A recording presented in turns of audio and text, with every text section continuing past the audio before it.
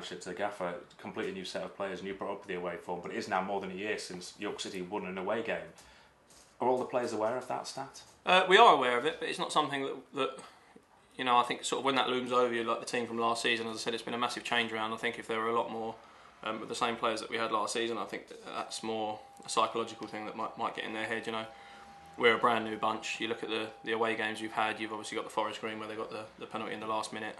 So, you know, you could say that was a good performance. Again, you look at picking up points and stuff.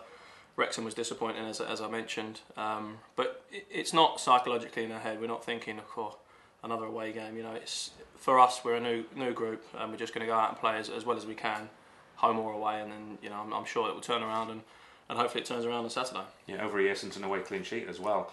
But if you do play like they did at the majority of that game on Saturday, that away win is going to come to an end pretty quickly. That yeah, of course it is. I mean, you look at sort of you know, putting all the right things in place and doing the right things, and you know, you hope the results will come, and they do. You know, as long as you're doing the right things all over the pitch and working hard, you know, for each other, then, as I say, you know, the results will come.